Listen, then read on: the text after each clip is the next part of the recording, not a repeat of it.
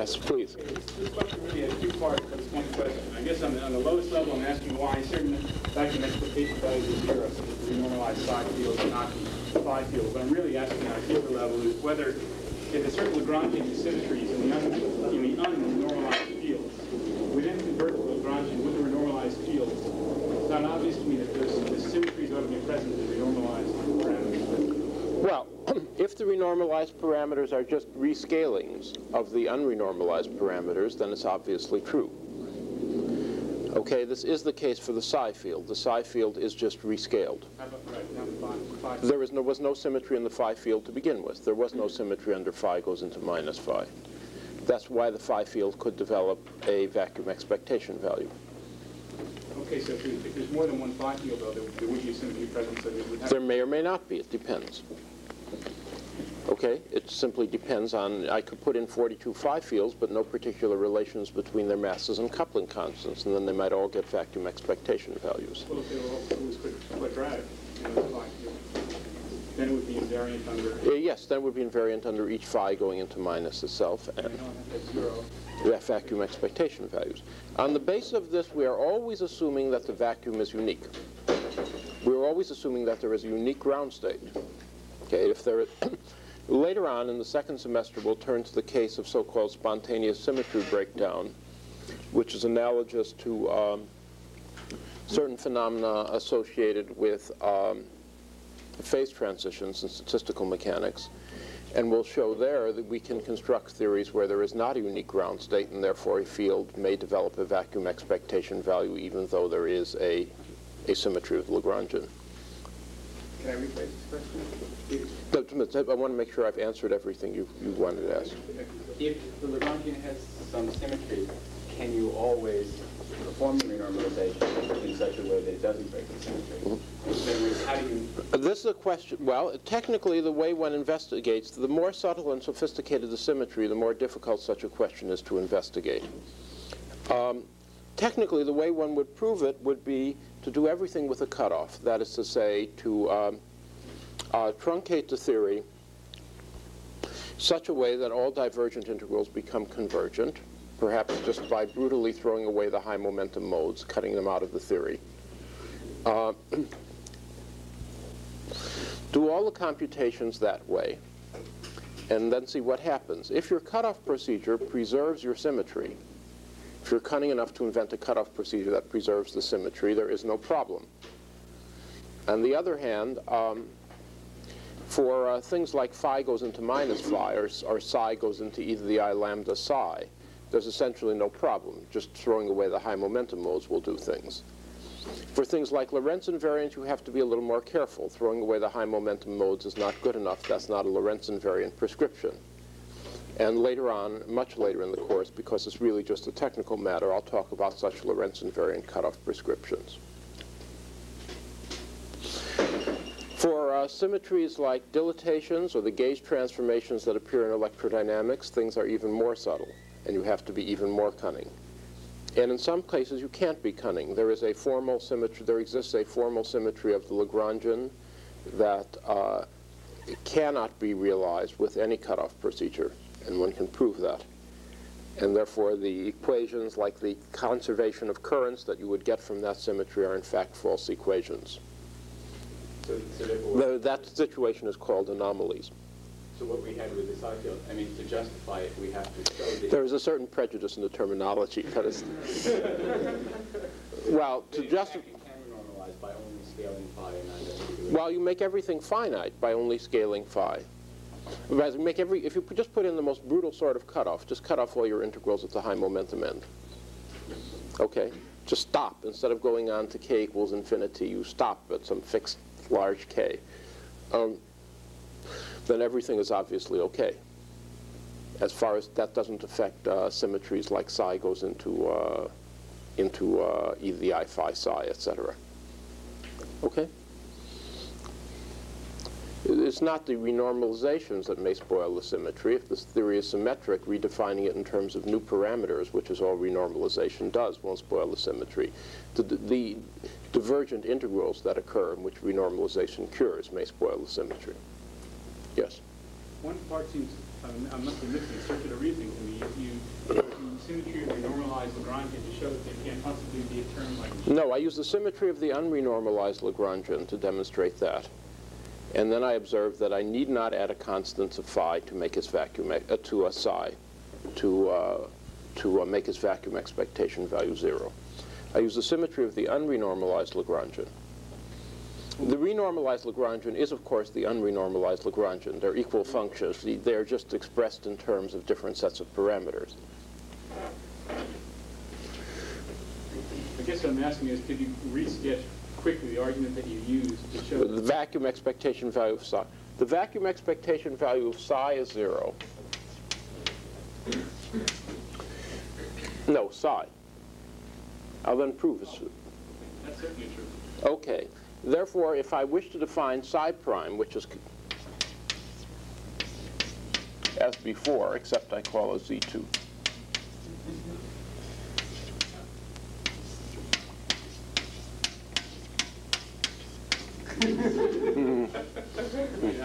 That's not the problem. That I can see. The problem is this. I mean, it seems to me that the reason that phi doesn't necessarily have 0 expectation value is because of the, if there's one phi field, you can get the possesses the symmetries, even if you add a constant to Lagrangian, the symmetries are still possessed. It's not the only symmetries Lagrangian has, the trivial Lorentz symmetry and, right. Right, now that's not true of psi. That's right. But I mean, you wanted this is a proof that the vacuum expectation value of psi prime is 0. Well, I guess, okay, well then what I'm really And there's no need for a counter term corresponding to shifting psi.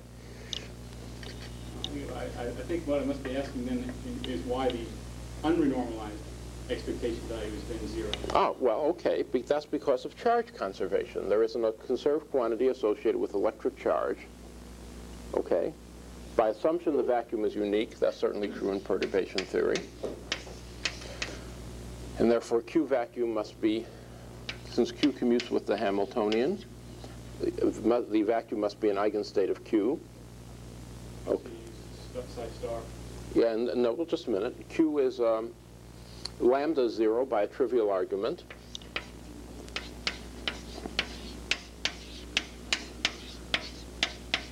I mean, you all believe the vacuum contains 0 charge, but I'll just demonstrate it for you. This is 0 because J0 is the fourth component of a vector, and the vacuum is Lorentz invariant, so the expectation value of J0 is 0. Okay. So the vacuum carries 0 charge. It's a charge eigenstate with eigenvalue 0. Now we go on and we look at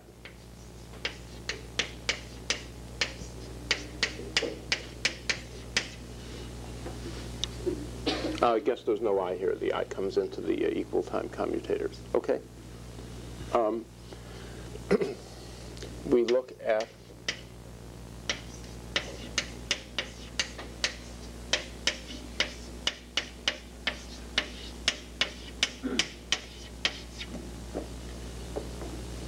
this is equal to 0 because each term either has a Q on the left hitting the vacuum or a Q on the right hitting the vacuum. And therefore, this is 0. The physics of the argument really doesn't need any of these equations. It's physically obvious the vacuum carries 0 charge. This just says that psi is an operator that reduces the charge by 1. When it's applied to any state, it reduces the charge by 1.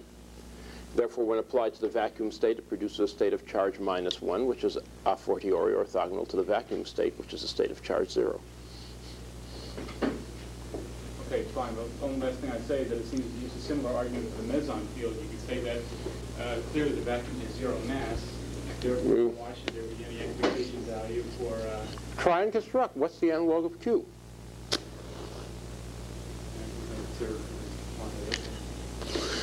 Another way of seeing it is that there are no diagrams for the vacuum expectation value of psi, because the diagram that would contribute to the vacuum expectation value of psi would be a diagram with one line going in and no lines going out. What's going to happen to that line? Whereupon it's easy to make a diagram for the vacuum expectation value of phi. Whoops. Yeah, that's right. Okay.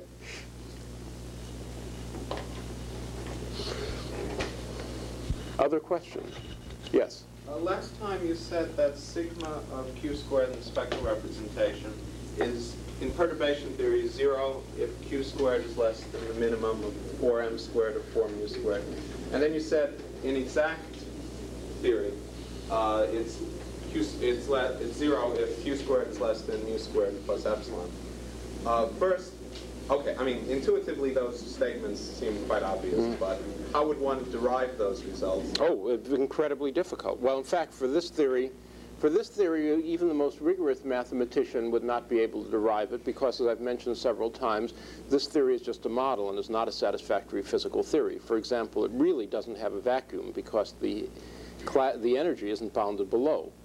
Phi psi star psi can be made as large as you want and given any sign by giving phi an appropriate sign. But you mean in an analogous theory that would be sensible, like lambda phi fourth? Oh, one would. That's very complicated. I mean, you are describing the life work of Arthur Jaffe to prove that, given a Lagrangian theory, to prove that it has those obviously desirable properties, that the energy is unbounded below, that the states are, at least for weak coupling, one meson and one nucleon, that etc. That there are no states of negative energy in the theory. Statements like that are, in general, very difficult to prove. They're certainly not obvious. Of course, we can take the position that if those statements are not true, then the theory isn't a realistic theory. And we can just say, we hope that somewhere among the batch of theories we are exploring, some of them are realistic, although we don't have the mathematical skill to prove that, and the realistic ones must obey these assumptions. One more question. Why aren't they equal? I mean, why doesn't perturbation theory give the exact result? Well, there may be bound states. You never see bound states in any finite order in perturbation theory. Okay. There are various techniques for finding bound states, but there is no, well, even if I had a system of non-relativistic particles with arbitrary potentials between them, it's not an easy job mathematically to see whether they have bound states or not, okay, in general. There are only very few cases where it's easy, the exactly soluble systems. Usually it's it's a 200-page paper with 1,000 inequalities in it to show whether or not there are bound states. Those states you dealt with last week, which you called N, the many particle states, are they just the state? In the optical theorem, the notation I adopted there. Yeah, you're proving. That's just a complete set of energy eigenstates. These are free. No. Exact energy eigenstates of the exact Hamiltonian. Oh, and the Pn is in the exact some of the momenta of all these particles. Some of the momenta, yeah, whatever that state is, whatever its energy is, and what. These particles do not have definite masses, either meson mass or. No, they could be a state of 72 mesons and 42 nucleons. That's just I sum over a complete set of eigenstates of the energy momentum operator. If Pn, you don't just add up a lot of momenta of normal mesons or. Yes, well, in fact you do if the only states are the in and the out states. If you choose either an in or an out state basis, then you just do add them up. Okay, assuming there are no bound states in the theory. If there were bound states in the theory, the in and out states would contain mesons and nucleons and meson-nucleon bound states. Okay, but if you use but in general, I mean, it wasn't necessary in that argument to specify what n was. It's just an eigenstate of the energy momentum operator with eigenvalue p mu, of these four commuting operators with eigenvalue p. It's always the exact Hamiltonian in this part of the analysis. The only time the breakup into the free Hamiltonian and the interacting Hamiltonian enters is when we're specifically doing perturbation calculations. When I'm proving general quantities of general properties of something like a Green's function, I'm working in the exact Heisenberg picture and using the exact Hamiltonian and its exact energy and momentum eigenstates. Is that clear? Yes, Kay.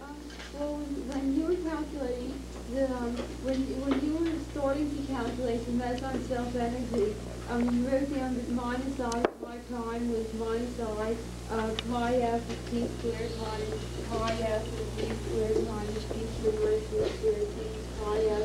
Yes, that's right. Well, you know what I'm talking about, right? Yes, right. How did you get that? I got that from the equation expressed diagrammatically as it's the sum of this and this.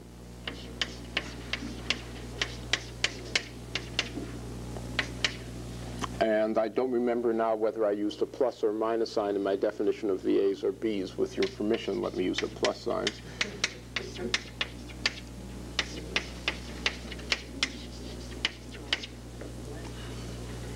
Okay? Yeah. That line you understood. Yes. Now I want to fix B2 and C2 Yes. by the conditions that pi prime of mu squared equals d pi prime dp squared. Well, how do you know this is only one way to fix B and C, so that that happens? Well, I'll demonstrate it for you. Okay. Okay? B2 equals 0. It's known as it's a linear system of equations. B2, okay? I guess there wasn't a mu squared here, I'm sorry. This was just a p squared. So I'll write it as C2p squared minus mu squared plus mu squared C2. That's how it came out, huh? Okay? Yeah. Okay. B2 plus mu squared C2 equals minus pi f of mu squared, evaluating this equation at mu squared.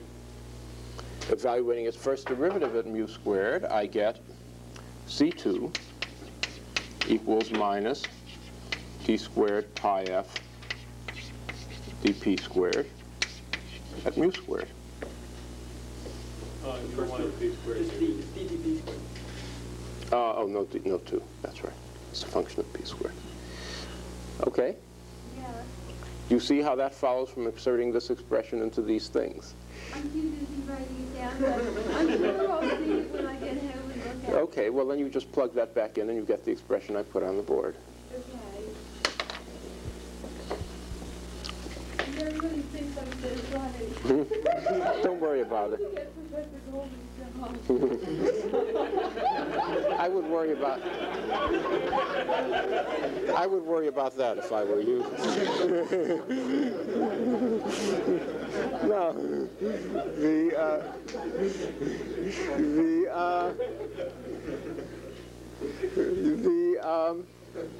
are there further questions or expression? Well, I have a question. When are you going to start the lecture? Okay, right now. This lecture will be somewhat a smorgasbord. There will be a lot of little topics which we will take care of. Firstly, I would like to complete my pi prime computation.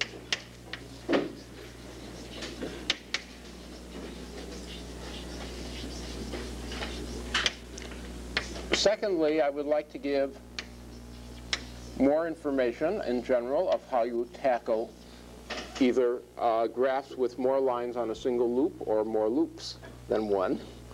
Then I'll explain systematically how we can do the Feynman trick for them, how we can do all the d4k integrals and reduce everything to an integral over parameters.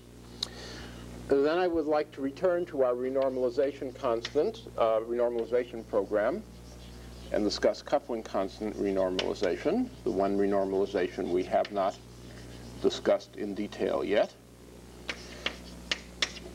Then I will make a few remarks, although hardly go deep into the subject, of whether renormalization always gets rid of infinities or only for certain special theories.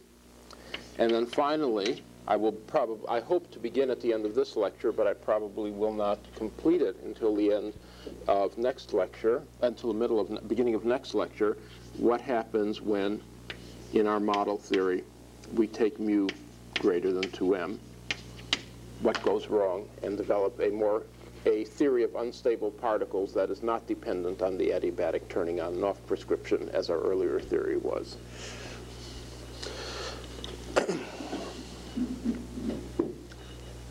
Now, the first topic, I will just begin in media res, assuming you are capable of plugging into using our integral table on the parametric integral we had, and we obtained the formula. What did I call the momentum? Q squared or K squared last lecture? My notes were taken from Q squared.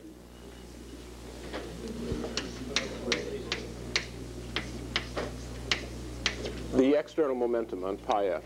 P squared? Pi f of p squared equals, from our integral table and the formulas there, g squared over 16 pi squared. We are left with the Feynman integral, 0 to 1 dx, log m squared minus p squared x times 1 minus x minus I epsilon.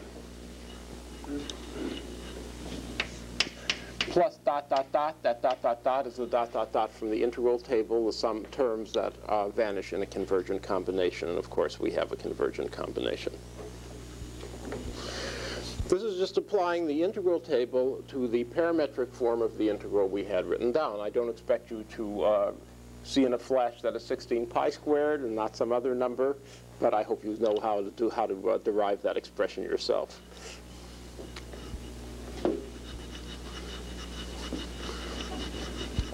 We can now compute the dot, dot, dots are irrelevant since they vanish in a convergent combination. And pi prime of p squared is by pi f of p squared minus pi f of mu squared minus p squared minus mu squared d pi f dp squared evaluated at mu squared. Therefore, we plug this into that and obtain the answer. G squared over 16 pi squared as a universal factor.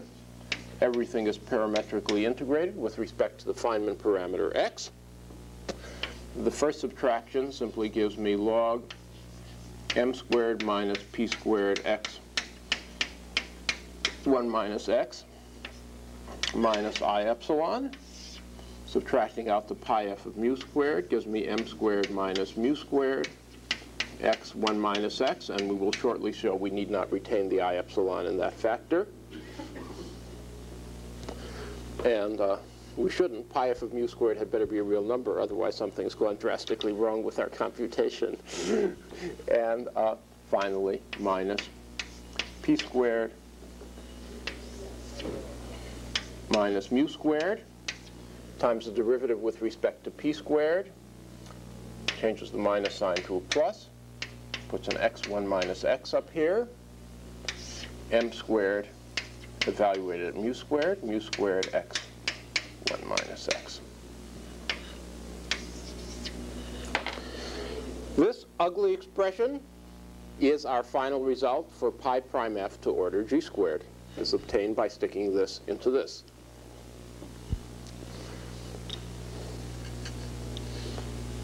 Now, the x integral is in fact elementary and can be done with a table. I believe it gives you an with Dwight's tables. I believe it gives you an inverse hyperbolic tangent, but don't take my word for it. I leave it for interested parties to do that. I would like to discuss as a consistency check on this computation, I would like to discuss the analytic properties of this integral. After all, pi prime is linearly related to the inverse of d prime, and therefore it should have the same analytic properties as d prime, except of course it doesn't have a pole where d prime has a pole. It has a 0. And that part is manifest. Therefore, pi prime should be analytic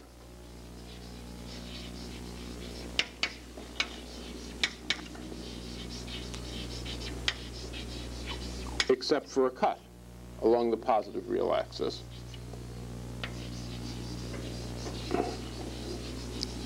I will argue shortly that immediately that in this order of perturbation theory the cut begins at 4m squared, not at 4 mu squared. The argument that it begins at 4m mu squared rather than 4m squared is, 4m squared rather than 4 mu squared just requires looking at a Feynman graph. You recall the cut was associated with the function sigma, that is to say with the amplitude for the field to make a state out of the vacuum when applied to the vacuum. So if we consider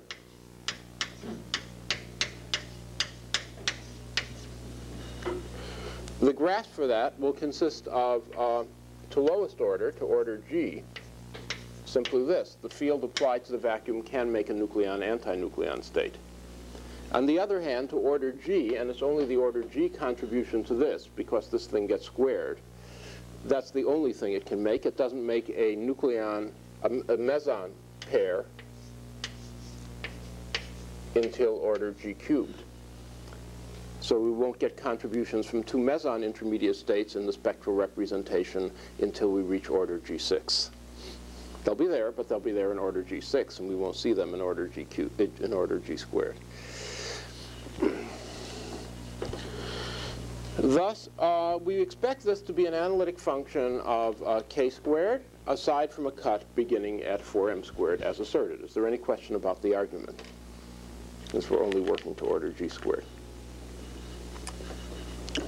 Now let's check this out.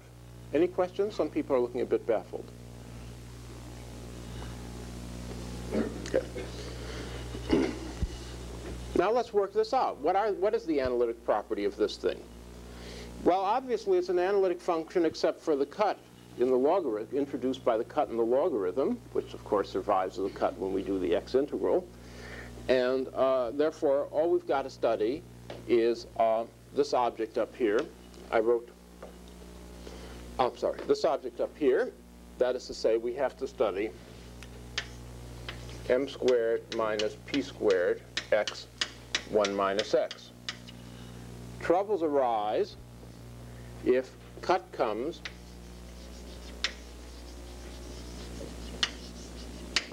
if this thing is negative or 0, that is to say if we're on the branch line in the logarithm, for x in the range of integration. Now, for if imaginary part of p squared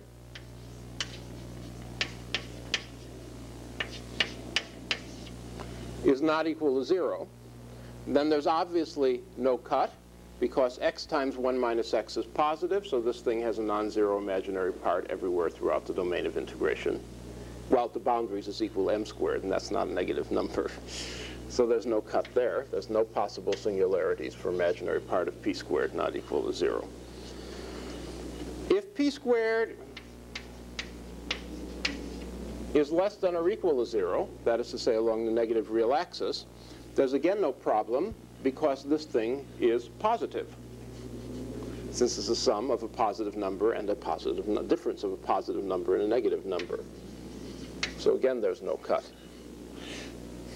Therefore, the only possible place we have to worry about is p squared real and greater than 0.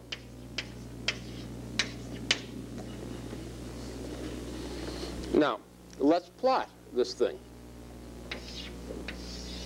Here's x, here's 0, here's 1. Up here I'll plot m squared minus p squared x times 1 minus x. And this is, of course, a upward pointing, an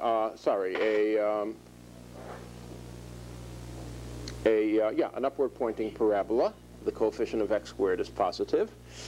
At the origin, it's equal to m squared. At the point 1, it's also equal to m squared. And since it's a parabola, it looks something like this.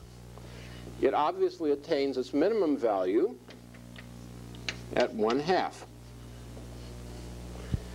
Thus, all we need to compute to check that it is positive throughout the domain of integration is to check that it is positive at the point 1/2.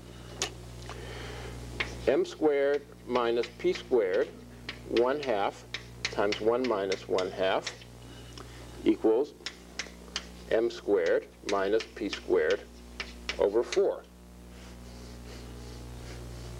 Thus, there is no cut if p squared is less than 4m squared. because then the integrand is again always positive. On the other hand, if p squared is greater than or equal to 4m squared, there's a cut, because then the integrand goes negative. We have to use the I epsilon in our prescription, and it matters whether we've approached the real p squared axis from above or below. Are there any questions about this analysis? Of course, I should have made a triumphant shout, because this is exactly the analyticity properties we had anticipated on general grounds.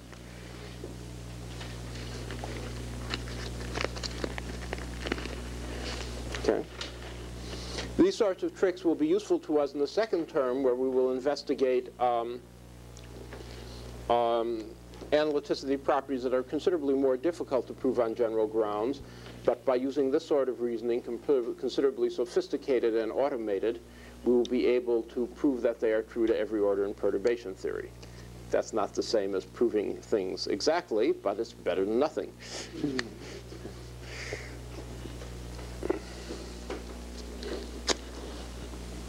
That takes care of the first topic. I now turn to topic 2, which is the dull machinery of, firstly, putting together many denominators in a generalization of Feynman's trick, and secondly, doing an integral that may have more than one loop in it. As we will see, there is essentially nothing new. The first thing is putting together many denominators, all the denominators that run along a loop, and of course there may be many of them. For example, if we're just restricting ourselves to a single loop integral,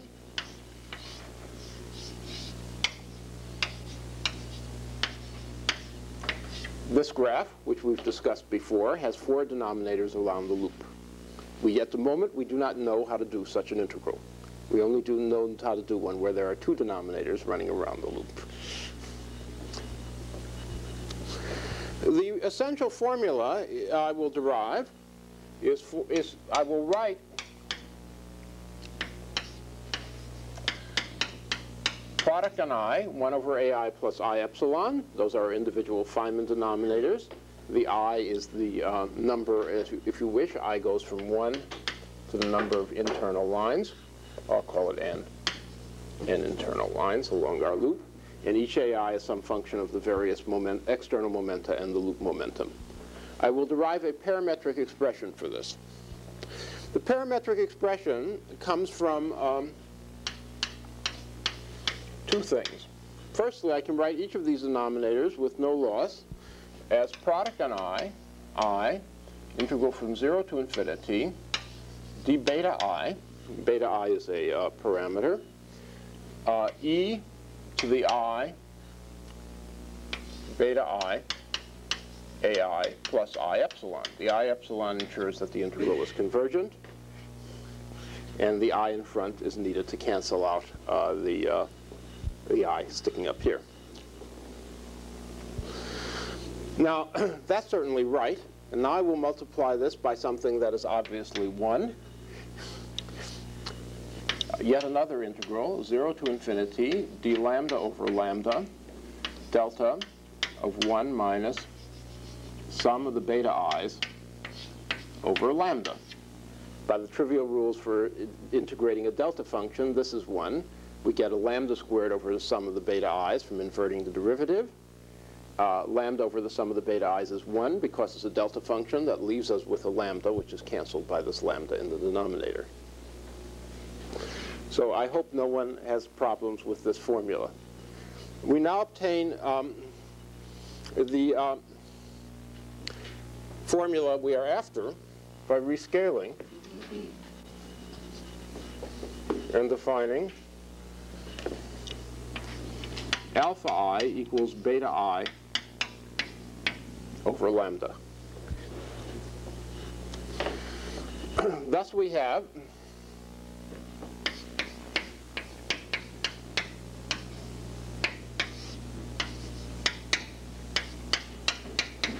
one over ai plus I epsilon equals integral from 0 to infinity d lambda over lambda, I to the nth, I'll drag out all those i's, lambda to the nth, integral from 0 to infinity, d alpha 1, d alpha n. Those are what comes from dividing up, from turning d betas into d alphas. E to the I sum, e to the I lambda, sum on I, alpha I, ai plus I epsilon. And finally, delta of 1 minus sum of alpha I. The lambda integral is now trivial. Of course, it was trivial in the other version. The lambda integral is now trivial, so we can do it. It gives us the I to the n gets absorbed in to doing the integral. The integral is lambda to the n minus 1, so that's n minus 1 factorial. Integral from 0 to infinity, d alpha 1, d alpha n. Delta of 1 minus sum of the alphas, 1 over sum alpha I, ai plus I epsilon, whole thing to the nth. This is the Feynman formula that tells us how to write a product of Feynman denominators as one big super Feynman denominator with parameters raised to a power. We have the alphas are called Feynman parameters.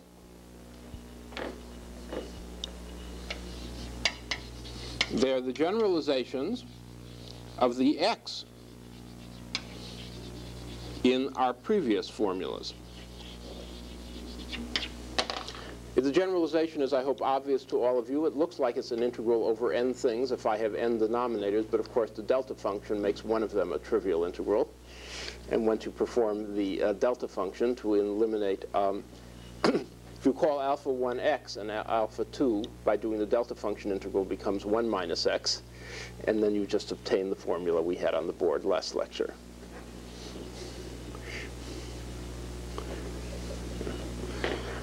So this is the generalization for more lines. Please notice it is not clear a priori that this is a good thing to do. It means that any one loop graph, with what we know already, with the aid of our integral table in this, in any one loop graph, which starts out as an integral d4k, can be reduced to an integral essentially over n minus 1 parameters, where n minus 1, where n is the number of lines on the loop. This is obviously a good thing to do if there are 4 or fewer lines on the loop. It is not clear that it is a good thing to do if there are 5 or more. It is, in fact, a good thing to do, but it's not clear that you are to trade an integral d4k for an integral d6 over 16 Feynman parameters is not necessarily a good thing to do.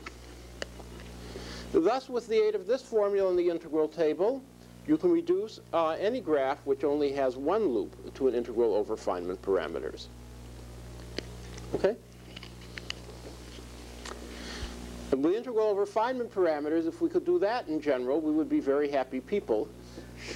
But unfortunately, it doesn't turn out that way. They're usually messy integrals that are not doable, only doable in terms of elementary functions in simple cases. But, and that is why people who do things like the sixth order correction to the anomalous magnetic moment of the electron spend a lot of time programming computers.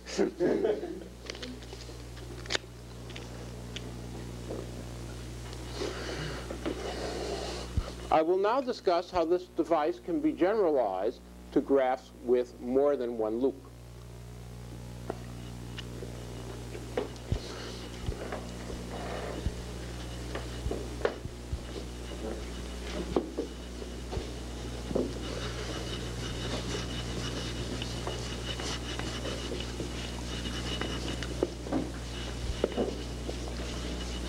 So this was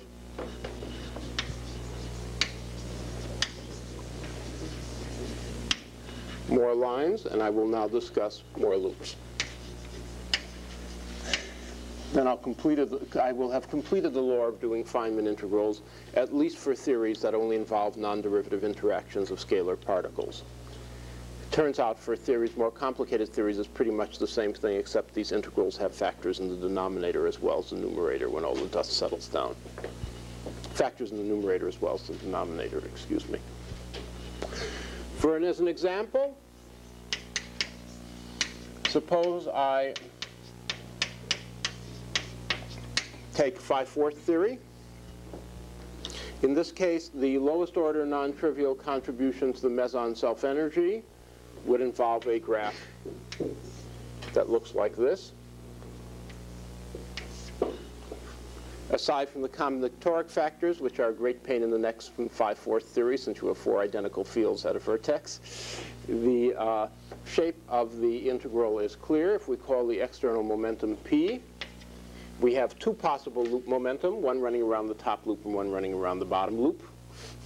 And thus, for example, if I call this momentum K, and this momentum, say K1, and this momentum K2, the momentum down here is P minus K1 minus K2, all oriented running from right to left, and then P comes out again. And I have an integral d4K1, d4K2. Aside from the combinatoric factors and the factors of I have an integral d4K1, d4K2 over K1 squared minus mu squared. I'll suppress the I epsilons. K2 squared minus mu squared. P minus K1 minus K2 quantity squared minus mu squared. So that's the sort of general structure we will get if we have a graph with 2 loops. I've left out all the constant numerical factors, the g's and the 2 pi/4ths and the i's. Are there any questions about how this is what you read off from this graph? Now let's consider a general case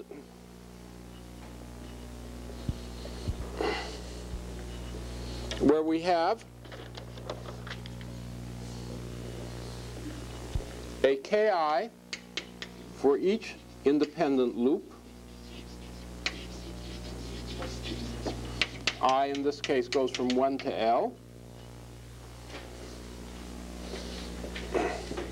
We have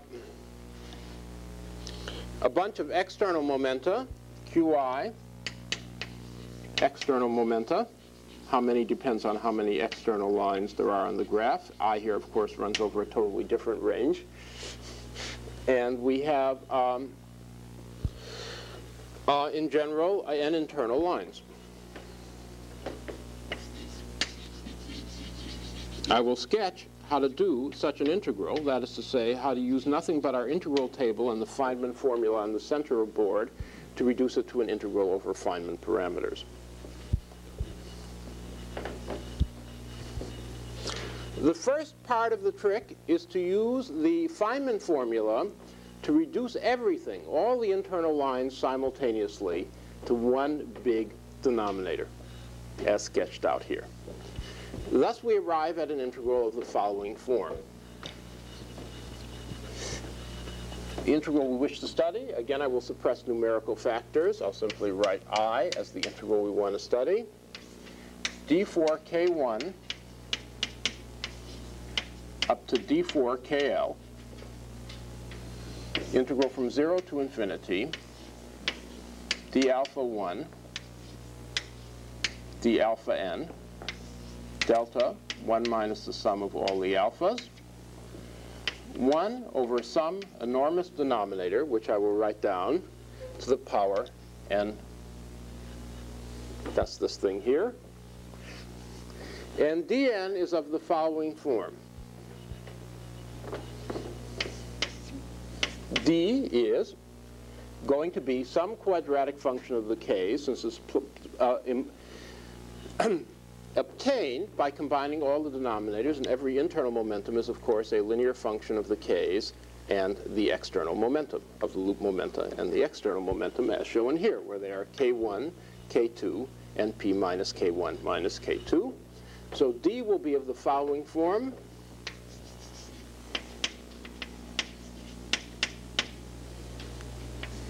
to L, some matrix Aij, Ki dot Kj, plus sum on I, no sum on I, I'm sorry, plus some, how should I write it? Sum on I, that's right. Some vectors, bi dot ki, like p dot k, as appears in that squaring, plus some constant c. A, as we see from the formula, depends only on the alphas, not on the external values of the external momenta. The term quadratic in the K's is independent of what the external momenta is. It's, in fact, depends linearly on the alphas.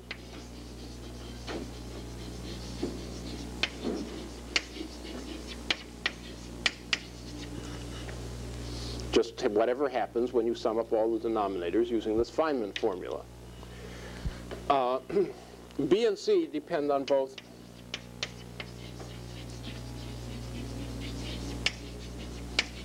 the alphas and the external momenta, the p's. Okay, is this general form clear? This is inevitably the general form you will get. Yes, sir? Can I ask you something about this again? Did you do both the delta functions when you wrote down the expression from the vertices? Yeah, sure. You always use the delta function, get rid of all the things that are determined by overall energy momentum conservation. Okay, so I'm left with just two momenta. The momentum on this line is completely, well, if I sign the momentum this way, I've obviously satisfied all the constraints of energy momentum conservation. Okay. Is that clear? Do you want more details?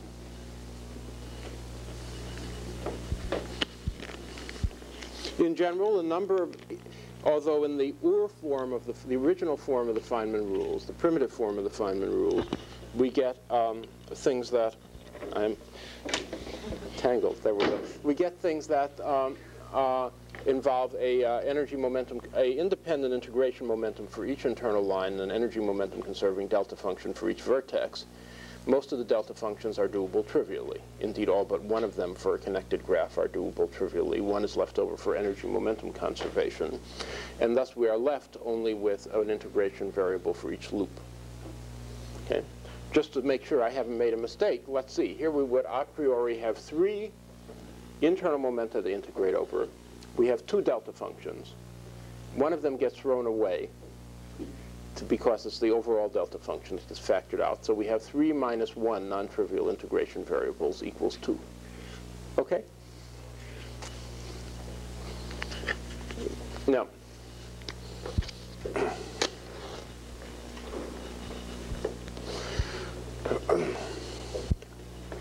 an interesting fact about A, which we'll use, is that A is a positive matrix. It, after all, is a sum of squares multiplied by these alphas, which are positive parameters. So A is a positive matrix.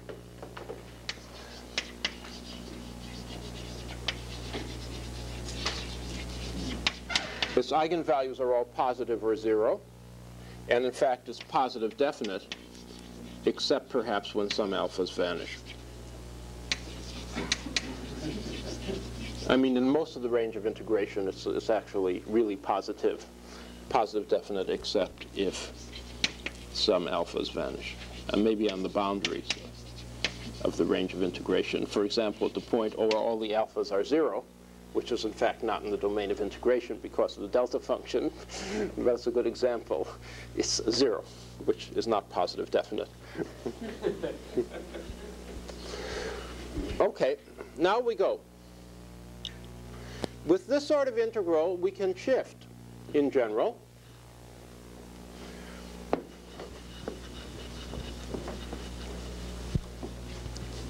That is to say,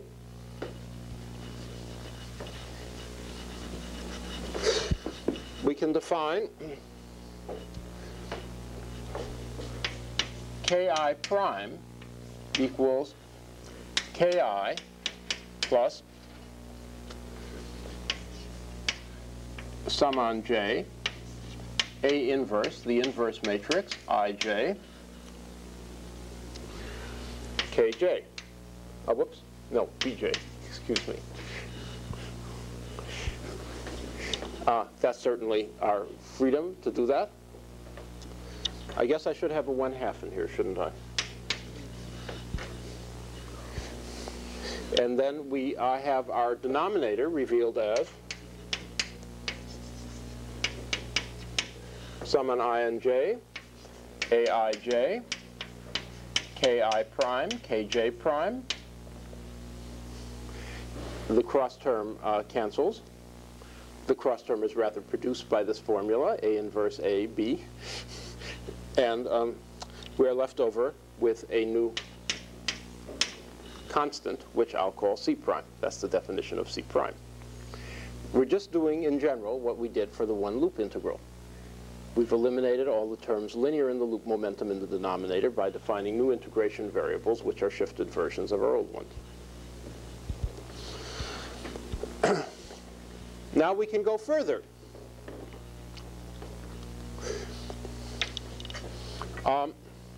Let me look at my thing to see how I've gone further.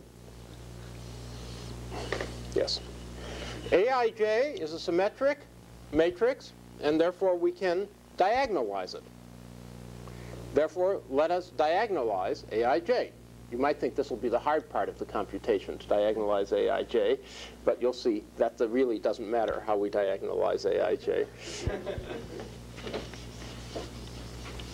So we diagonalize Aij, and we introduce, therefore, new integration variables, ki double prime, that are linear combinations of the ki's corresponding to the eigenvalues of Aij. Since Aij is a symmetric matrix, the integral is just as good in the ki double primes as it is in the ki's. The diagonalization is an orthogonal transformation that doesn't affect this. So I have my integral then becomes I equals integral d4 k1 double prime, d4 kl double prime, integral from 0 to infinity, d alpha 1 d alpha n, delta of 1 minus sum on I alpha I,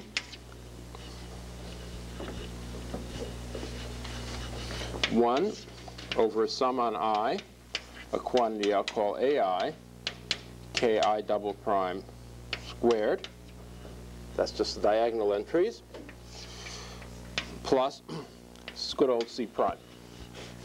That doesn't get changed. That's just a constant. A constant depends on the external momentos and the alphas in a complicated way, but it's a constant. AIs are the eigenvector values.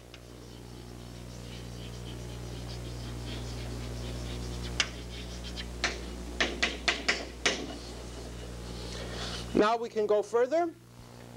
We can define ki triple prime equals, the AIs are of course positive, except there may be some places where they vanish at the boundaries of the integration.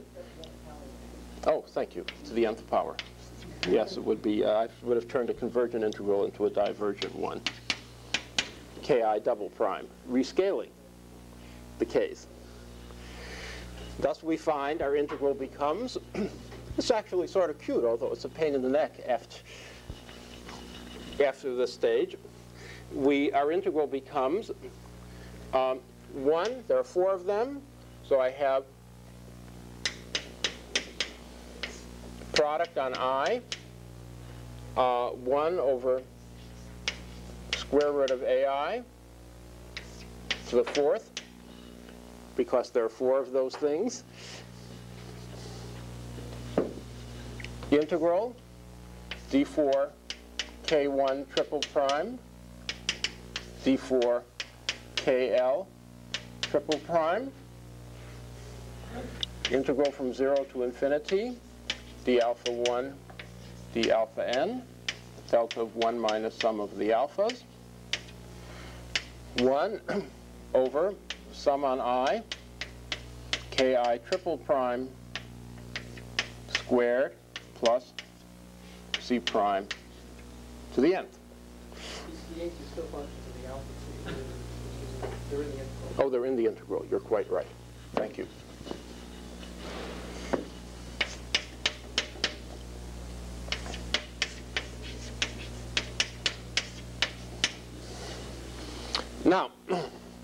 As I say, we didn't have to worry about diagonalizing the matrix because the product of the eigenvalues is just the determinant of the matrix. So this whole expression here is in fact simply 1 over determinant A, determinant Aij, quantity squared. So you don't actually have to go through the diagonalization, you just have to be able to compute the determinant. C prime you knew before you ever diagonalized the matrix, and then you just have to compute its determinant. That's the only relevant part. We now have the situation in the shape where we can systematically do all of the ki double prime, triple prime integrals, one right after another, just using our integral table. Whenever we do one of them, we'll knock n down by 2 and pick up a horrendous numerical factor, and we'll just keep on going until we do them all. So we can always, by this algorithm, which I have sketched out, we can systematically reduce any integration, any Feynman graph, providing always, of course, that is a convergent graph or arises in a convergent combination of graphs. We can systematically reduce any Feynman graph into an integration over Feynman parameters equal in number to the number of internal lines. Thus, for example, for the graph I sketched out, this would be an 8-dimensional integral in the first instance, d4k1, d4k2. We reduce it to by this prescription to a 3-dimensional integral over 3 Feynman parameters. And one of those is trivial because of the delta function. Okay, it's not the world's most exciting subject, but if you were ever confronted with the problem of computing a graph like this, you will be happy that I have gone through this.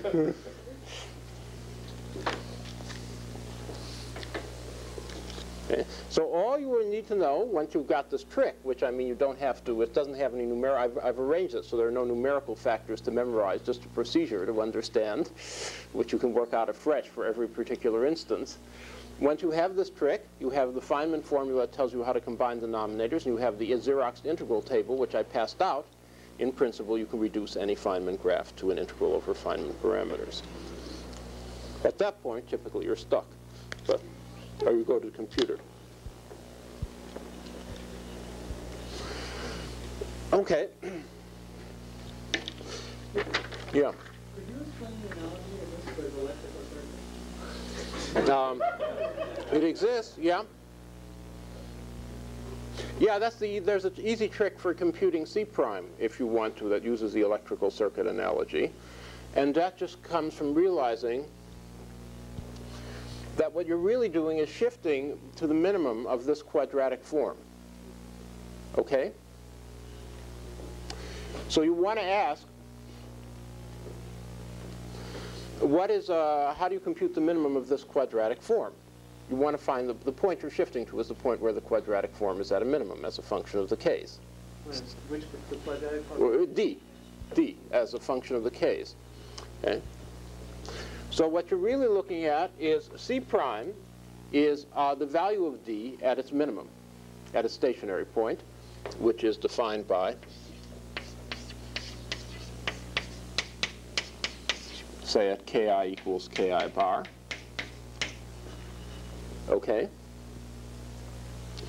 And then C prime equals D evaluated at k1 bar to kn bar, kl bar. Okay? Now, this can be thought of as an electrical circuit problem. Because if I ask what happens if I differentiate with respect to any loop momentum in this expression, okay? Remember the structure of D. Each loop momentum, if I go around the loop like this, I'm sorry, to explain this I'll have to introduce a new notation. I've already called K's the loop momentums, Q's, P's the momentum on the internal lines, which are linear functions.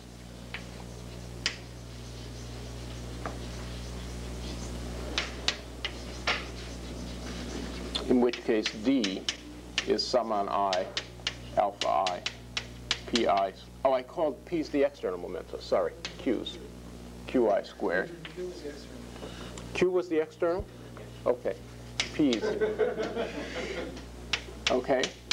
If we go around a given loop and integrate with respect to the loop momentum with an infinitesimal change in the loop momentum, the PIs that are on that loop get changed by 1 or minus 1, depending upon which way it's running, and the other ones that aren't on the loop don't get changed at all. So this condition boils down to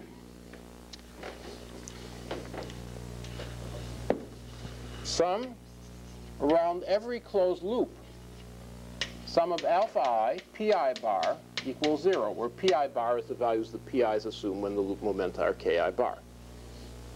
Who asked that question? Okay, are you following so far? Other people needn't follow. This is like Kirchhoff's laws.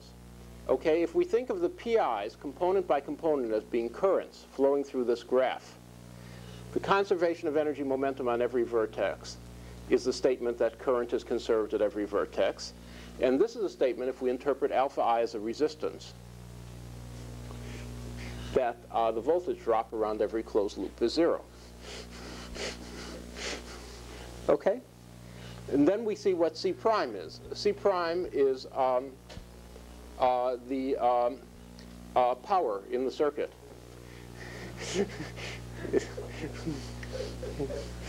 Okay? Times 2, I guess. Twice the power in the circuit in the Kirchhoffian configuration, because summed, of course, over. There are actually 4 virtual circuits, one for each component of I, and there are some minus signs floating around, but it's essentially the power in the circuit. It's the sum of 1/2 R I squared. No, R or 1 over R. Alpha is 1 over R. No, IR, V is IR. I squared R is the power. So this is simply the power, and each of these 4 things is algebraically related to the power floating in the circuit. Okay. So you can, the techniques for, well, but it all boils. This is not here. If you have had the kind of education where you do play with complicated circuits a lot, you might find it useful. I have not, so I do not. So why did you require okay? Because that defines the minimum. We're shifting to the minimum of the point K prime equals 0 is the minimum of this of D. So the idea is that after you shift it, then it looks like this. No, what the condition, the constant you add is the constant you would get. It comes from this equation, which is ddd. The loop momentum equals 0.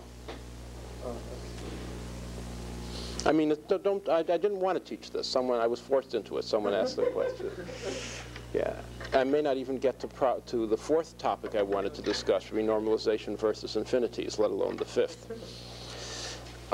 Oh, by the way, before I forget, there is a new homework problem set, which is here.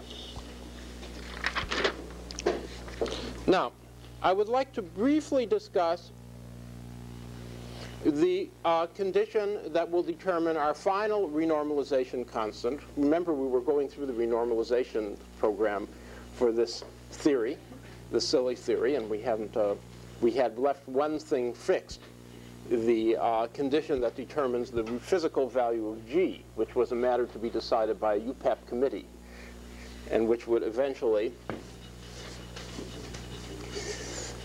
fix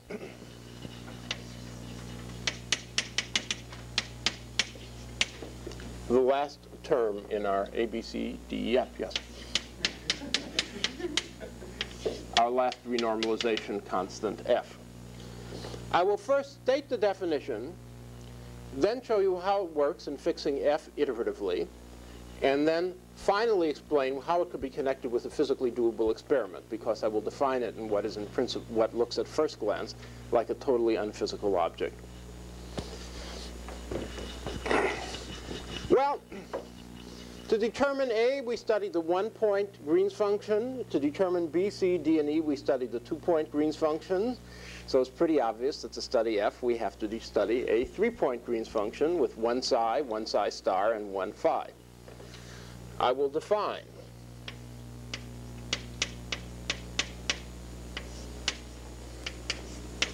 this object with momentums assigned P, P prime, and Q to be minus I gamma prime.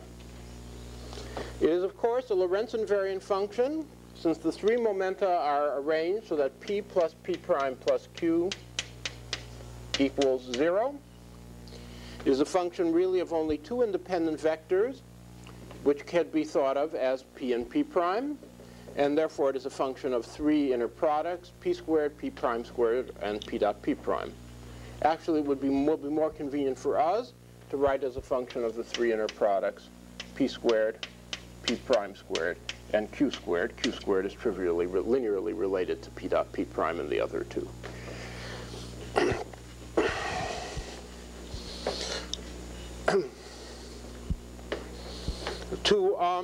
Up to third order in perturbation theory, it's easy to see there are only a very few graphs that contribute to this thing. For example, equals, there's this graph, which occurs in first order, of course, plus here's a genuine monster of a third order graph. That is in fact one of your homework problems to check the algorithms on, if you understood the algorithms on doing integrals, we'll be computing this. And finally, in third order, there may be the counter term, evaluated, of course, only to third order in perturbation theory. The condition I will impose to define the renormalized coupling constant is this.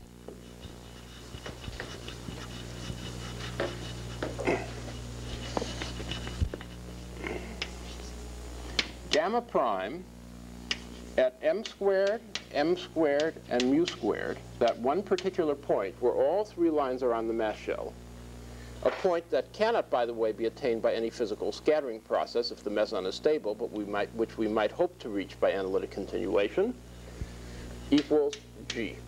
This is the definition of what the physical G is. This is a totally arbitrary definition at this moment. It is the one we choose to adopt for reasons I will explain shortly. By the way, as I said, to adopt such a definition, we have to really, I should have first gone through a whole song and dance to show that gamma prime was real at that point, so I could use that definition. It turns out, in fact, you can prove that you can always analytically continue to that point, and gamma prime is real at that point. You will check that in third order in this homework problem. This condition, if I adopt it, in the usual way, just as in all the, I won't go through the song and dance once more, iteratively determines E order by order in perturbation theory. In this thing, it means that since this thing is already G, the sum of these two graphs must cancel at p squared equals p prime squared equals mu squared, which determines E3. F. I wrote E. Oh, that's unfortunately an easy thing. F. That iteratively determines F. It iteratively determines the coupling constant renormalization counter term in exactly the same way as before, and completes our specification of renormalization conditions. Now, in principle, since the definition of the coupling constant is completely arbitrary, anything that gives G to lowest order is as good as anything else, as far as anyone is concerned. That one condition I want to preserve, so I can iteratively determine F. But aside from that, any old m squared, mu squared, 7m squared over 14, mu squared over pi, who cares on this level? It's just a matter of reparameterizing the theory, defining a different UPAP committee, the UPAP schism, that defines it differently. Still, it is worth devoting a few minutes to explaining why this particular definition is useful and is therefore used by many workers in the field. Well, not for this theory, because people don't work much on this theory, which is silly, but the corresponding one in other theories. The point is this. I'll show that this thing, actually I'll show a square, is a physically observable quantity if you do the right experiments. Actually, I'll show a square is a physically observable quantity. That's all we could hope for, because we can arbitrarily change the sign of G just by changing the sign of phi. So we can't hope to measure more redefining the sign of phi. So we can't hope to measure more than the square of G. Consider the process of meson-nucleon scattering.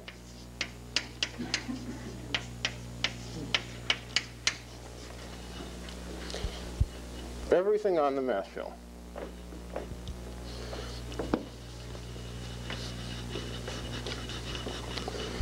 I'd like to divide the graphs that contribute to this into two classes.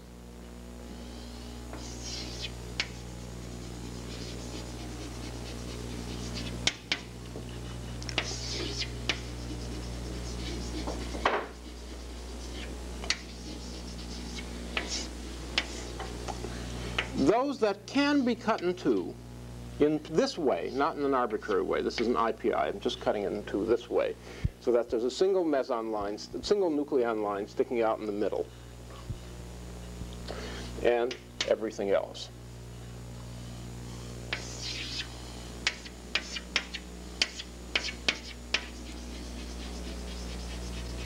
I can certainly divide up my graphs that way.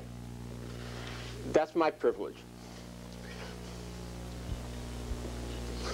Now, all of these graphs we know will have a pole in them at S, where S is the center of mass energy for the meson-nucleon system, equals m squared. Because here's the propagator leering at us from the middle of the graph.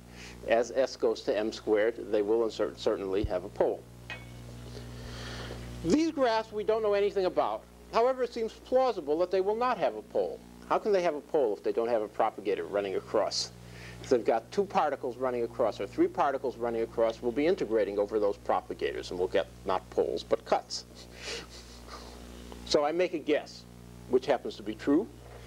I will guess, or ask you to take on trust, that only these graphs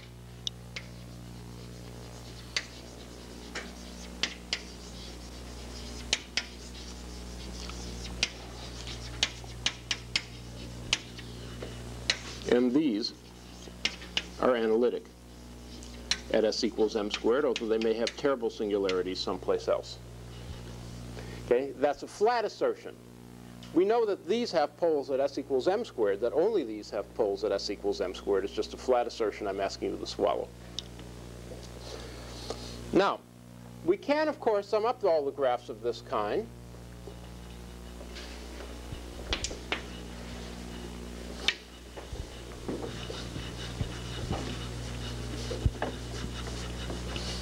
Every graph of this kind, it is easy to see, can be written as follows. I keep writing I when I should write 1. One particle irreducible. The full propagator.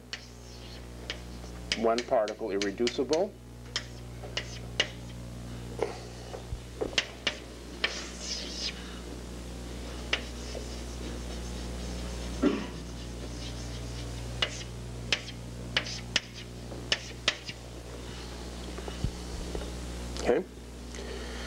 Why is this so? Well, this external line, this is an S matrix element, so it doesn't get any decorations on it.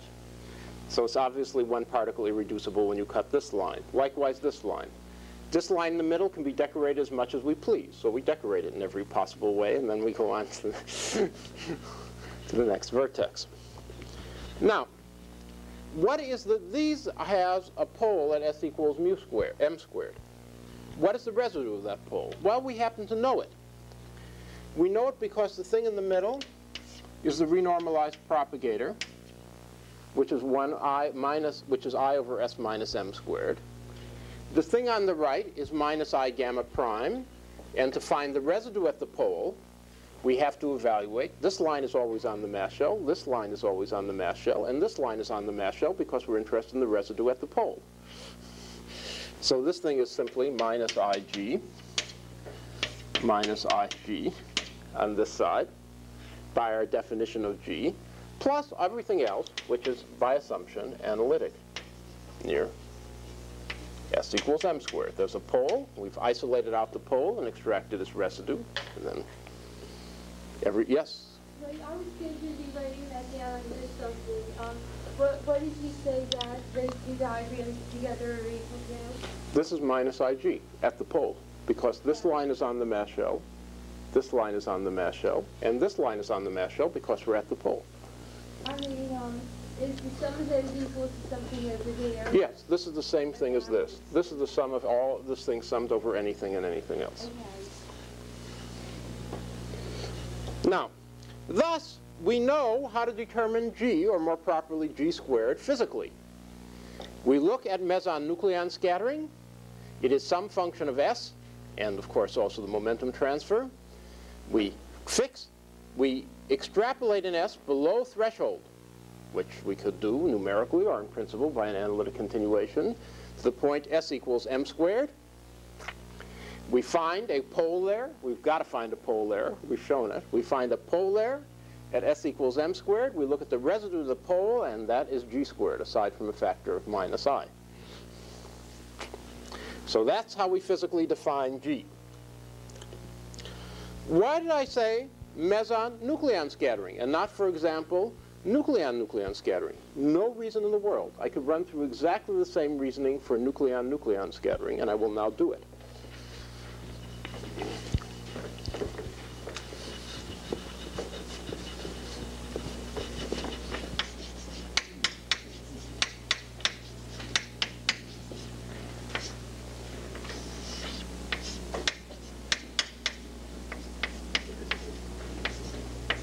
I do exactly the same thing for the meson pole that we know from lowest order occurs in nucleon-nucleon scattering, the T-channel pole.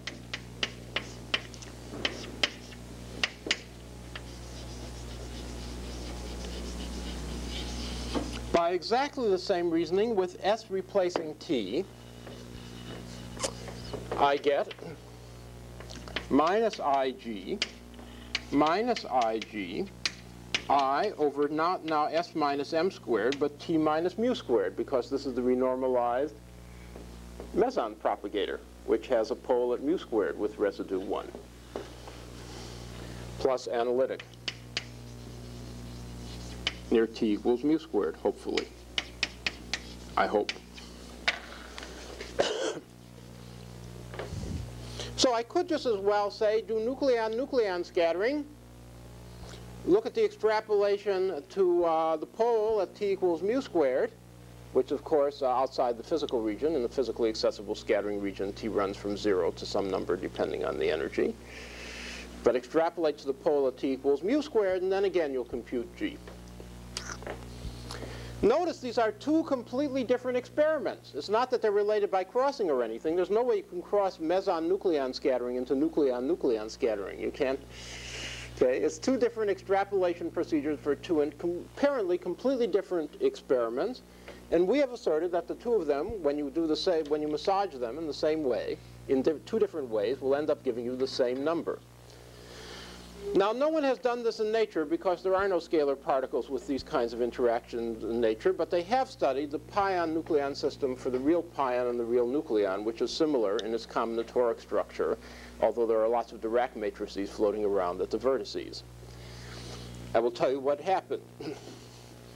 Chu and Low, I should also emphasize this is not a perturbation theory result, although we have obtained it in the context of perturbation theory. This is true to all orders. This whole summed up theory. Chu and Low analyzed pion-nucleon scattering in the forward direction where the best experiment was, analytically continued to the nucleon pole that exists in pion-nucleon scattering, and computed G. They got it to within 2 or 3% because of the experimental inaccuracies. As I recall, for this system, G is 13.7, so you don't want to use perturbation theory. Okay? Several years later, Mike Moravchik said, gee, there's a lot of data on nucleon-nucleon scattering. Wouldn't it be nice if we could extract out the effect of the pion pole? Well, he said, if this is true, and he knew, in fact, he knew it was true since he knew a bit more than you do at the moment. If this is true, the longest range part of the force, the Yukawa potential with range pion mass, should come just from this pole. All the rest of the stuff will give us shorter range forces. There'll be cuts in T beginning someplace else and will give us shorter range potentials. So the longest range part of the force should be due to the pion exchange, which I presume I know.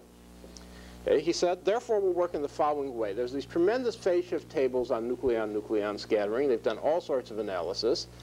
We'll make the first 5 or 6 phase shifts completely free parameters. And what we know in non-relativistic scattering, that should take care of the short-range part of the potential, whatever it is, at low energies.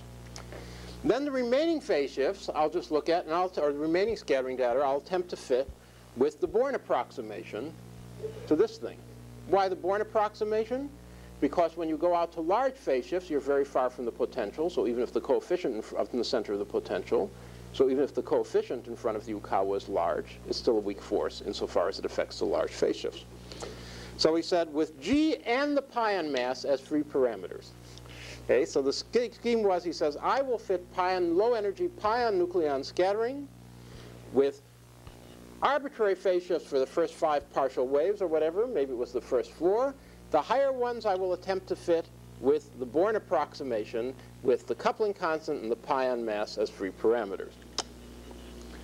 And lo and behold, the pion mass came out. The best fit pion mass was somewhere between 135 and 140 MeV, the real pion mass. And the best fit coupling constant was, as I recall, to within 5 or 10%. The experimental errors were a little worse for the system.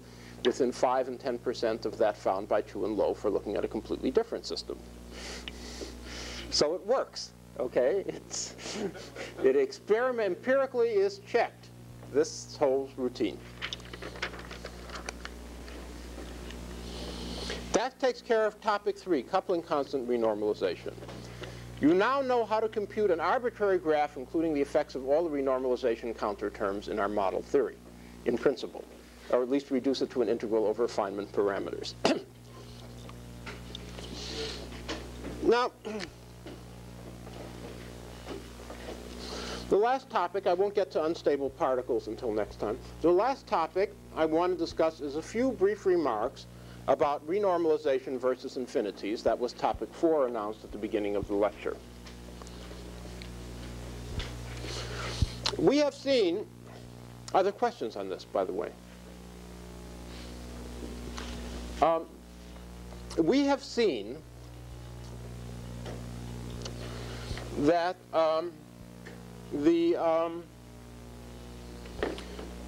in our theory, in the low order graphs we have looked at, the renormalization constants eat the infinities.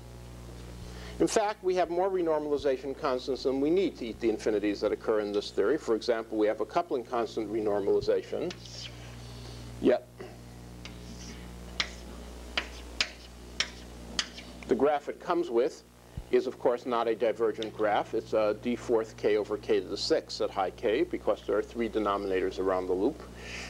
And therefore, the coupling constant is renormalization, although required to get these beautiful results, to give us an observable quantity, observable in 2 different ways, is not needed, at least at the level we have gone to eat the infinities.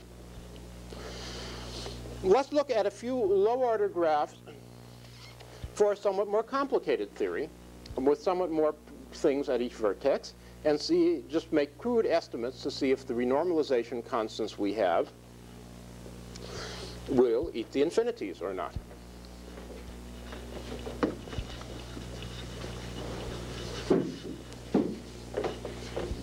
As a first example, let me take a free field, scalar field, single scalar field, interacting with itself due to a quartic interaction. I've already written down several graphs in that theory. Now, this theory is much more divergent in low orders than the theory we've talked about. For example, in order g0 squared, we get this graph, which I wrote down before, the so-called lip graph. And this graph is quadratically divergent, not just logarithmically divergent. It is because you have 2 integration momentums, so you have d4k1, d4k2 in the numerator, which is 8 powers of k, and only 6 powers of k in the denominator from your 3 propagators. So this graph is not logarithmically divergent, like our pi f graph, but quadratically divergent. Fortunately, in this theory, we have more counter terms than we needed. As you recall, when we were doing the cubic interaction theory, all we needed was the mass renormalization counter term to make things finite. From the viewpoint of making things finite, the additional subtraction caused by the wave function renormalization counter term was not needed. It is an easy check in this theory, which you can do on the back of an envelope. Time is running on, so I won't do it for you. That in this theory, both renormalization counter terms are needed in order to render things finite, but they are sufficient to render things finite. The first subtraction in our case, turned a logarithmically divergent integral into a convergent integral. Here what happens is that the first subtraction turns the logarithmic divergence into turns the quadratic divergence into a logarithmic divergence, and the second subtraction turns the logarithmic divergence into a convergent integral. Another way of saying it is that really all we need to know is the second derivative of this graph with respect to p squared, since its value and its first derivative at the renormalization point are fixed. And when we differentiate, every time we differentiate with respect to p squared, we put an extra power of the loop momentum in the denominator. And you do it twice, and you've made it convergent. We also have, to the same order g naught squared,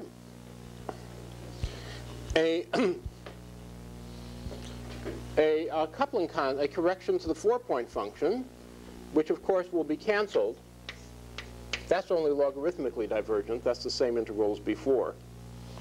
That's only logarithmic plus crossed versions of it. And that's of course canceled by the coupling constant renormalization counter term, which one introduces in this theory in some way.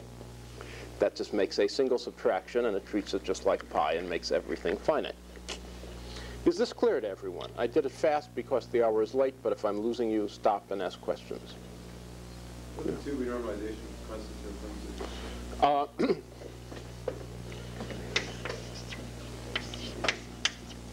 Well, b phi squared, there's no plus c d mu phi squared. The mass and wave function renormalization coupling constants, and here there'll be an analog of our f term, which of course will multiply 5/4 because the original coupling constant multiplies 5/4. Now, things look pretty good, but they also look like we're approaching some sort of boundary. What happens if I had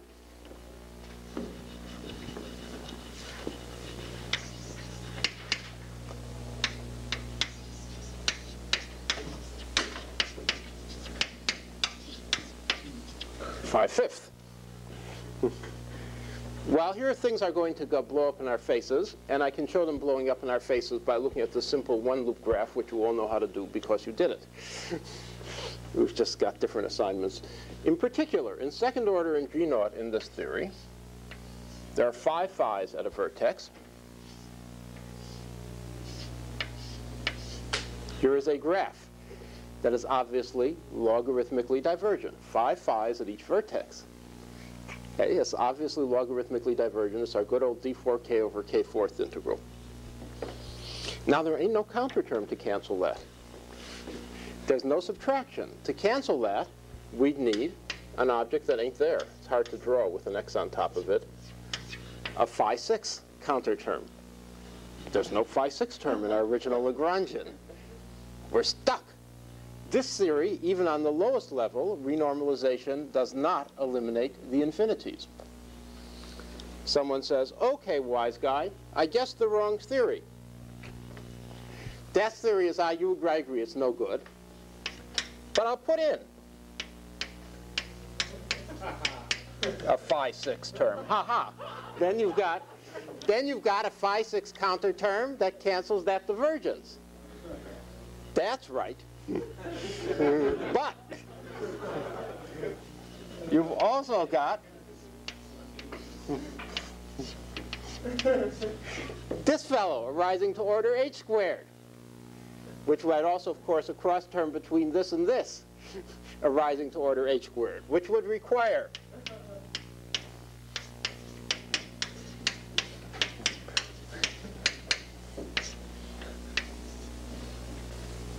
a 7 factorial, if I'm going to keep the standard definitions for these things, 5 to the 8th to cancel it. Oh, well then I guess I need a 5 to the 7th and a 5 to the 8th interaction too, huh? But then you get 16 or 14 or 12, I don't know. It just keeps going up and up. It is an unending escalation of ambiguities. In order to cancel all of the divergences that arise generated by this teeny little phi-5th term, you need to add a phi-6th term. To cancel the divergences that come from the phi-6th term, you have to introduce a phi-7th and a phi-8th term. To cancel the divergences due to the phi-7th and phi-8th term, you need a phi-9th, 10th, 11th, 12th, 13th, and 14th. And so on.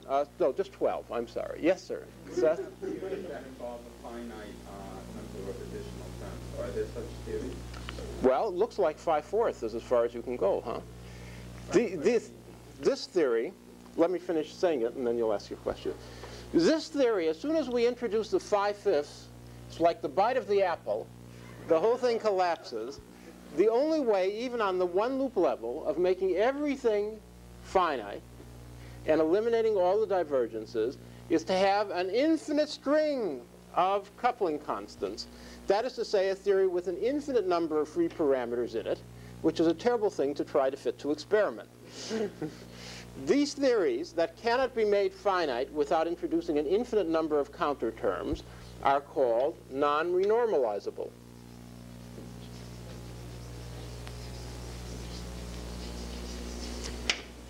Is there no way to have an infinite string where the nth term is balanced by the n plus something term, so there's... Not in the way we're doing it, maybe by going beyond perturbation theory. I'll answer that question later also, okay? Let me finish saying what I want to say. Theories that are not non-renormalizable are called renormalizable, where you only need a finite number of interactions to get a finite theory. We have not shown that theories with only four field and three-field interactions are renormalizable. We've just shown that nothing goes wrong on low orders. It's a complicated theorem, which I will talk a lot more about later to show that they are in fact renormalizable. They are. But I'd like to postpone discussing that until we can discuss fermions, which are and do everything at once. Now, but one thing we know, at least from the viewpoint of perturbation theory, as soon as we introduce a little bit of phi-5th, everything goes crazy. Notice the infinities make the situation drastically more constrained than in non-relativistic quantum mechanics. In non-relativistic quantum mechanics, you describe your dynamical degrees of freedom. I have 14 particles. And then you can write down the interactions between them pretty much as you please. 2-body forces, 3-body forces, 4-body forces. Nothing goes wrong with any of those things as long as they aren't too pathological. You have a lot of free functions. Here it's not so. If I have a single phi field, I can have a cubic term and I can have a quartic term. And that's it. Anything else, the whole thing goes bananas. Now, whether that is because of our ignorance or whether such theories are really and truly sick and nonsensical, at this time no man knows. Now, are there any questions? People, yes, sir. Suppose you had an infinite number of terms, but only one coupling constant. All the coupling constants. We're connected together in some way. Nobody knows how to do that. It is a possibility, but nobody knows how to do that. Nobody knows how to set up a rule of that kind that is in any way sensible. Okay. It is that is to say, you want some sort of conditions between the coupling constants, that they're the successive terms in the expansion of a Bessel function. And you want your renormalization counter terms, although they'd be infinite in number, just to be made by the induced by rescaling the parameters that characterize the Bessel function. Okay, that's the idea, right? That's the idea you're suggesting. Nobody knows how to do that. There are no known examples where that works. Okay, that could be. You might say it's a Bessel function. It's cosine of some single coupling constant times phi. That's the interaction. And although you've got phi squared, phi fourth, phi fifth, phi sixth, phi eighth counter terms, all the infinities in them come together in such a way so that they're just changing the thing in the cosine. Okay? They're all generated by a single change of a single parameter, a single redefinition of a single parameter. That is certainly not possible. It is certainly not possible within the context of perturbation theory. You can prove that. Whether it is possible in a non-perturbative context, nobody knows. In a non-perturbative context, maybe phi 6 is okay. my own belief, because of what the constructive field theorists, Arthur Jaffe and Konrad Osterwalder and their friends, have not yet reached real four-dimensional theories where the divergent structure, as we have seen, is quite horrible. But they have been able to analyze scalar field theories in 2 and 3 dimensions. In 2 and 3 dimensions, the divergent structure is more moderate because although the propagators are still 1 over k squared, the integration variables are just d squared k and d cubed k, so everything is much more convergent. For every theory they have analyzed, they have shown, and as you would expect, perturbation theory is by no means exact. It is an asymptotic expansion for a small coupling constant, but not convergent, just as in non-relativistic potential scattering. So perturbation theory is not exactly trustworthy in that sense. But the theories do require infinite counterterms, and the structure of infinities in every example they have looked at is exactly the same as the structure of infinities you would guess by looking at perturbation theory. Okay, there's no case in which they cancel. Since they haven't looked at 4 dimensions, can't say. Maybe it happens in 4 dimensions. You know, we've got to wait a decade or something until that program reaches 4 dimensions. That's a hard problem. But at the moment, I would prefer to maintain an agnostic position, but if under threat of torture I was asked to say yes or no, do non-renormalizable theories make sense, I would say my guess is they do not make sense. Yes? In 2 dimensions, can those renormalizations come together the way you said? Yes, they can. Yes, they can. For example, in 2 dimensions, they do for the theory defined by cosine beta phi. Why doesn't that happen for example, with the same Lagrangian in higher dimensions? Oh, it's just a matter of the combinatoric factors. It's the question of the way these factorials play together. If you assume there's any relationship between these things, say that they are power series in a single small parameter, okay, you get into trouble. The orders don't come out right. If you say, look at cosine beta phi, it just doesn't work that way. And so these are flukes of 2 dimensions? Insofar as we know, these are flukes of 2 dimensions, yes. The divergent structure in 2 dimensions is incredibly simple. Since every propagator gives you a 1 over k squared, and every loop only gives you a d squared k, the only graphs that are divergent are those which have a single line on each loop. Otherwise, they're convergent. So thus, for example, in a 2-dimensional theory, this graph would be divergent. But this graph, our disgusting friend, is convergent. It's d squared k over k to the 4th. So in 2 dimensions, it's really simple. It's essentially we can get rid of all the divergences just by normal ordering the interaction, which cancels out these graphs. But in more than 2 dimensions, it gets much more complicated. In 3 dimensions, in 2 dimensions, anything goes. Phi the nth is fine. Cosine phi is fine. Either my cosh phi is fine. Cosh phi has been proven to exist in the rigorous mathematical sense. In 3 dimensions, you go up to phi the 6th, and then you come to a screeching halt. And in 4 dimensions, as I say, you go up to phi the 4th and come to a screeching halt. But in 2 dimensions, you're even watching the cos beta phi not only is renormalizable, but it only renormalizes things. Yes. Does that happen with cosh? Yes, it also happens for cosh, but it doesn't happen, for example, for a Bessel function or something like that.